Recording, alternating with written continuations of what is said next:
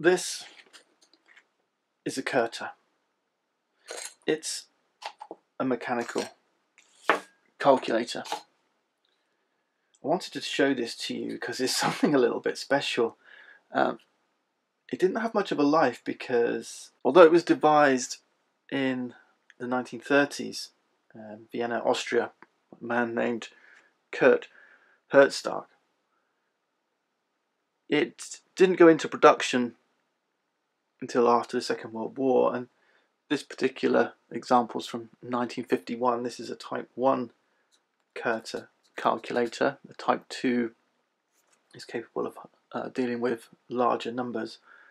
But of course it was very soon after superseded by electronic calculators. But this is a magical piece of engineering, and for all geeks, this is this is, and mathematicians, this is like the best toy. I wanted to show you how it worked. It's used for, you can do addition, subtraction, multiplication, division. You can do squares. I've not quite figured that one out, but what I'm going to show you is how to do the basic operations: addition, multiplication, subtraction, division. It's got 3 registers. This is the setting register, where you can input numbers up to 8 digits on the Type 1. This is the counter register. This is going to count how many times we turn this handle. I'll show you that in a second. And this is the result register. This is where the result of your calculations going to appear, though sometimes on division we can use the counter register. So let's say I want to add 2 numbers. I want to add 22 and 44. There's 22. Okay, 2, 2. What I'll do is I'll look at the result register. It's all zeros at the moment. I'm going to put 22 on here. Okay, 22. What was I going to add? Say 44. 44. So I should end up with 66. I'm going to put 4 and 4 back on there. 44 on here. Okay, so 22 plus 44 is 66. Now I can do this many times. Let's reset it. Okay, let's just put 1 in here. Okay, everything's back to 0. Just one iteration. Let's put 1 in here. Add 1. 1 is 2. And I can do that again. 1 plus 1 plus 1 is 3. And lo and behold, I've done multiplication. I've done 1 times 3. Alright, so let's do that again. Let's set it to 2. Reset everything. Okay, so 2 times 3. 1, 2, 3. Okay, 2 times 3. 2 times 3 is 6. So multiplication is just addition multiple times. So I could do something complicated, more complicated. I don't know. 2,143. Let's say I want to times that by 4. Okay, let's just zero everything. So 2,143 times 3. Okay, 1, 2, 3 is 6,420. What's that? 9. Okay. If you want to push this register out of the way, there's a little button you pop down, just push it out of the way like that. So that's addition. We can also do subtraction. So let's say, actually let's show you something else. Let's say we want to multiply by a higher number. Let's say we want to multiply by 30 instead. So let's do a simple 22 times 30. Right, let's zero everything. I don't want to crank the handle 30 times, but what I can do instead is I can move this register. See, this arrow's pointing at the 1s. That means every turn of the handle is 1. If I move it over here, every turn of the handle is now 10. If I move it here, every turn is 1,000, 10,000, 100,000, a million, and so on. Okay, so if I want to times by 30, instead of doing this, what I'll do instead is do this. Right, now when I do 22 times 3, I'm actually going to be doing by 30. Alright, so if I will watch it on here, you see this has gone up to not 1 but 10. Do you see? 1 turn has put it on 10. So 10, 20, 30. 30 turns is 660. Alright, if I wanted to do it by 130, I can now add another hundredth worth, so 1 round. So now I've added 130 is 2860. Okay, let's say I wanted to do 2130, so I've got 130 so far. I'll put another 2000 in, so I've moved it up to this spot, the 4 spot. 1, 2. Okay, 2130 times 22 is 46,860. All right, multiplication and division. You can also use it as a little shorthand as well if you wanted to. So let's say I wanted to do 21 times, or 23 times 19. All right, rather than doing 1, 10 and 9 ones. Yeah, so I could do it like that. 10 and then 9 times, that's 19. What I could do is do 10 twice, that's 23 times 20, 1, 2. And then I want to go back 1, and this time we lift the handle. Okay, put it into the 1 spot, because I'm going to go back 1 and go back 1. Now if you look at this register, you can see it says 19. Okay, if I go back another one, it will be 18. 18. Okay, that was popping it up into this negative position. All right, you get a little silver line to show you. Sometimes it will, other Curtas have a red band here. Okay, I wanted 19, I've done 18, so let's add one more. 19. Okay, 23 times 19 is 437. Okay, so there you go, that's subtraction. Okay, so let's put a number in the register. Let's put 100 in the register. So 100. I've zeroed everything, so I'll just put 100 at the top. 100. There you go. Okay. Let's say I want to take away 43. All right. So what should that give me? 57. So I pop the handle into the negative position. I do one rotation of 43.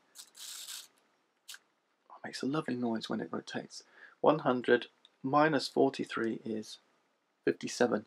And now that we know that we can do subtraction, that also means we can do division. And division is probably the most complicated. So let's start with something simple. Let's say 24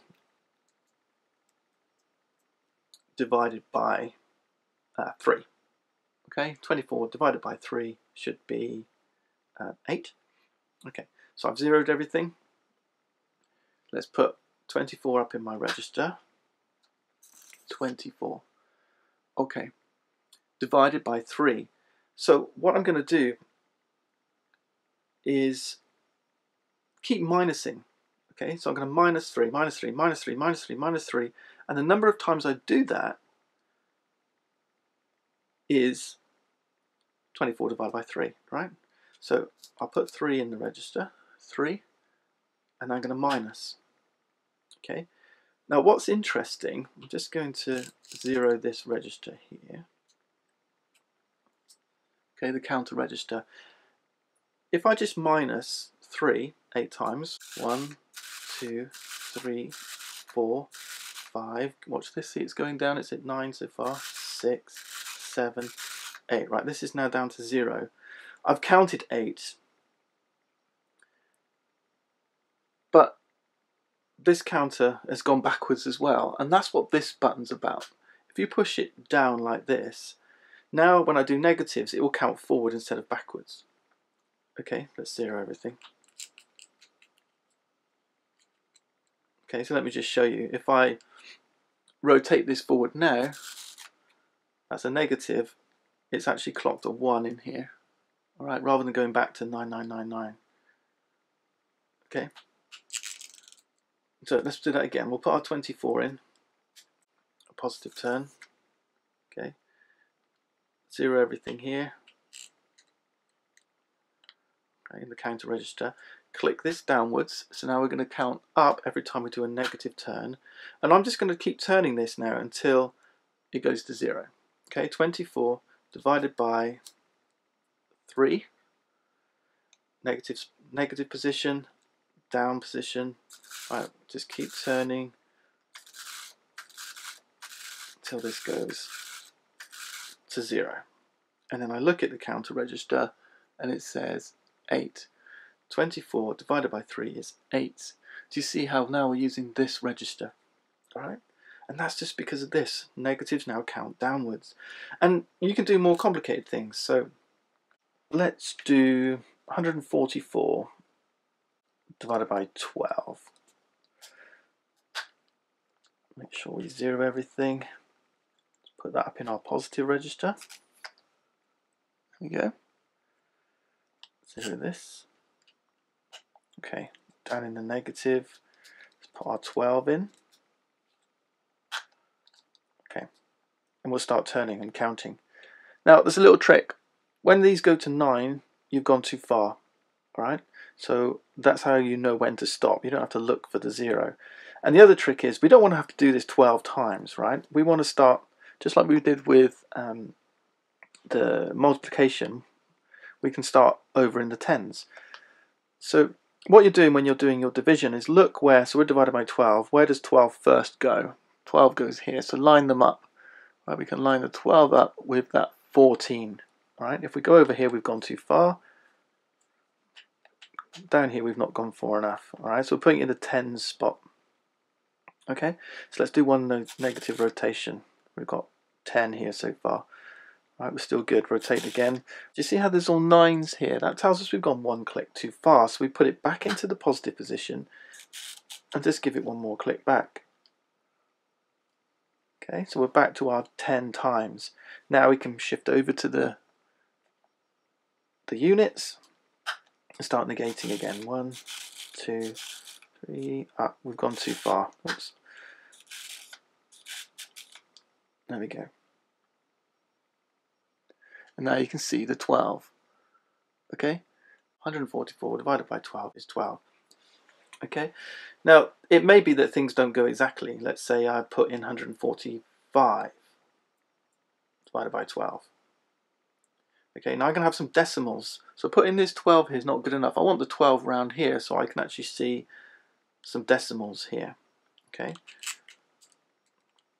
so this time what I'll do instead is I'm going to put 144 as far over round this result register as I can. So I just move that as far around as I can, which on the type 1 is just to this arrows pointing at the 6. So make sure this is in positive, put this in my result register. Okay, now I'm going to divide by 12.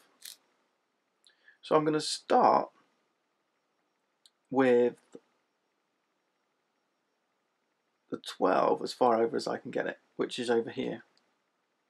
Okay, 12 into 14. Start counting down. I've gone to 9s, put 1 back. Okay. I've gone to 9s, put 1 back. Here we go. I've gone to 9s, put 1 back. Over we go.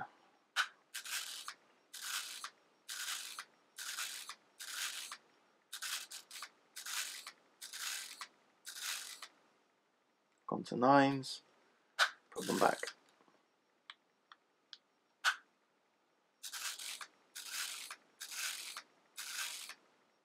Gone to 9s, put 1 back.